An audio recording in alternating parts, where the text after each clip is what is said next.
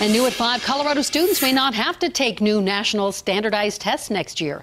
7 News reporter Lindsey Sablan live at the Capitol. Lindsey, lawmakers are debating whether to put those tests on hold. And the tests are known as PARCC, and they're funded by a $186 million grant from the Department of Education. But some educators here think the tests may be implemented too soon into the schools, and that is why they're asking lawmakers to now step in. It used to be when the bell rang, you opened your books and started learning.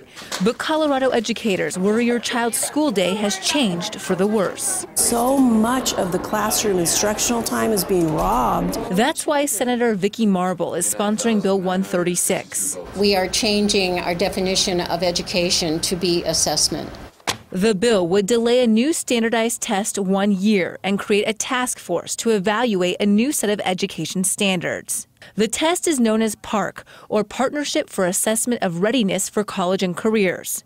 It tests grades K through 12 and claims to better prepare children and provide teachers with quicker results. There's a huge concern that pushing this through faster is going to make it a lot more difficult for schools to respond. Stephanie Pico is a parent and works in IT for Cherry Creek schools. If there's any network issues, if there's any Wi-Fi issues, if there's too many children on the network at one time, it can cause a system problem. Her elementary school bought 125 computers dedicated to PARCC testing.